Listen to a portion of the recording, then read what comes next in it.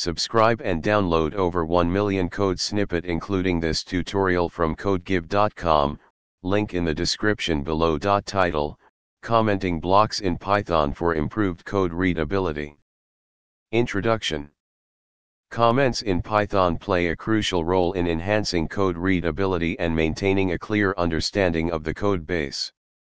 When dealing with large code blocks or complex algorithms, it's essential to provide comments to explain the logic and functionality.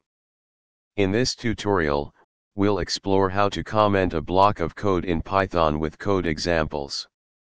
Single-line comments are used to annotate a single line of code. In Python, you can use the hashtag symbol to add a comment at the end of a line. While Python does not have a specific syntax for multi-line comments, you can achieve the same effect by using triple quotes, either single or double. To comment a block of code, you can use the hashtag symbol at the beginning of each line or enclose the block within triple quotes.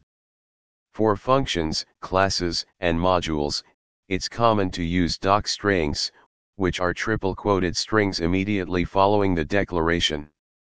Docstrings serve as documentation and can be accessed using the help function. Conclusion. Commenting code is a good practice to make your code base more understandable and maintainable.